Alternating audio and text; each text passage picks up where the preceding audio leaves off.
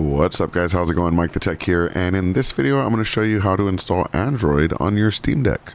Before we get started, if you're watching this video, chances are you're not subscribed, because 99% of you are not subscribed, and that's a pretty bad number. So if you like this one, be sure to click on that sub or thanks button below. Alright, on to the video itself. Let me go ahead and put myself in the corner here, and we can see my Steam Deck.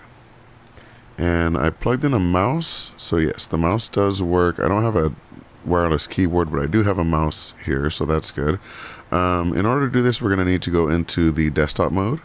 So I'm going to go ahead and click on the start menu and go to power and choose switch to desktop. Alright, we are now in desktop mode. We can go ahead and skip the introductions here.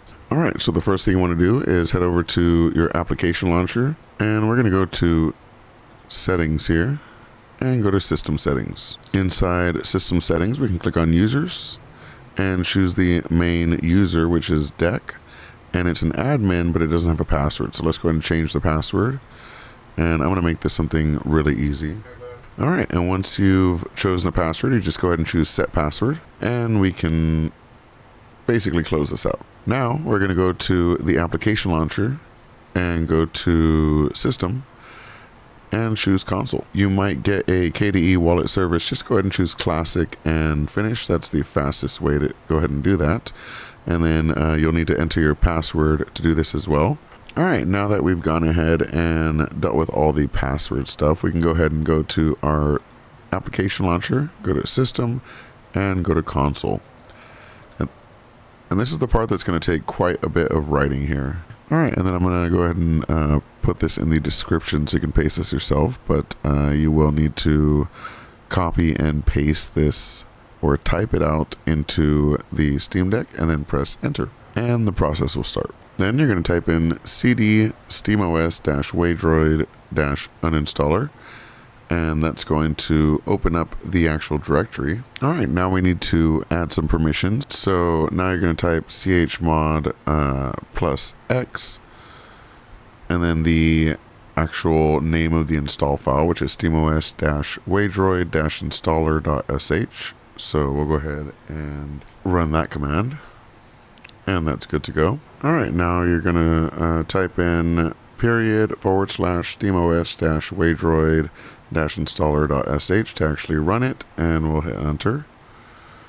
And you can see that it is installing, but it needs a password. So we're going to go ahead and enter that password. And now the rest of the install is running. So now we can just wait a bit and let it run. All right. So the installer has finished, and now we're just going to go back to gaming mode.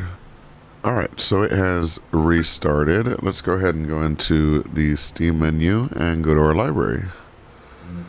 Now inside our library, we can go to non-Steam. Now you'll see Android Waydroid cage.sh. We're gonna go ahead and press A on that. And then we're gonna go to the controller menu first, because there's one option we need to change. We need to go to edit layout, and then go all the way down to action sets. We're going to choose always on command, and the command we're going to add is over here in system. We're going to use touchscreen native support. So let's go ahead and choose that one, and now we can go back.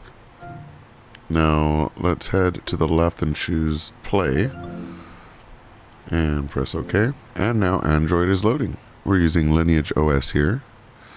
And you can see that we have a full Android experience. If I move this over to the left, we even have our Google Play icon on the right hand side. And all you got to do is, I can actually unplug this and show you here. All you got to do is use it like any other device. So you can swipe up, you can swipe down. You can go to the Google Play Store and sign in and get all of your apps and good stuff like that. Once you're done, you can still go ahead and just choose the exit game button, and it will close Android. Otherwise, you can use it just like you would normally. You can even install apps that will allow you to run games on their side. For example, if they are only phone games, you can actually run them in landscape mode as well. Very, very cool. Thank you so much for watching. If you have any questions, leave them in the comment section below. And as always, have a good one. Peace. rocks and kudos, we rock that pseudo administrative elevator command. We build it up or break it down in that virtual lab. From conversations to games to interviews with a broader view. He keeps it fresh, always brings something new. It's MikeTheTech, MikeTheTech, MikeTheTech, the architect, MikeTheTech, MikeTheTech, yeah, MikeTheTech, the architect.